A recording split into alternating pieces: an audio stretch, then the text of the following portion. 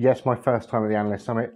So as a consumer-focused analyst, it's very good to see sort of the other parts of the businesses and how they all fit together. So certainly learn a lot about Huawei as a whole, but also really exciting to see some of the great stuff which is coming out from the consumer business unit.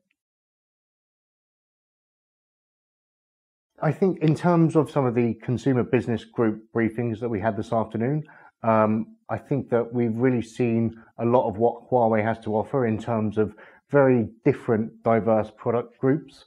So, there's not very many areas where Huawei isn't active in terms of consumer technology.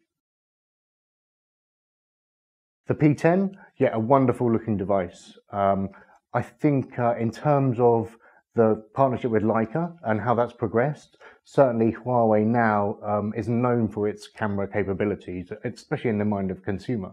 And I think as Huawei move on, these camera proposition is going to be even more important. And really, products live or die nowadays on the strength of their camera.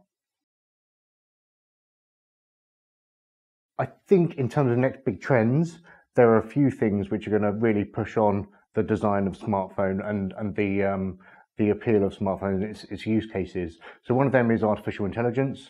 So we're seeing a lot in terms of voice assistants and how products can become more intelligent and help their users without getting in the way so much. So being more intuitive.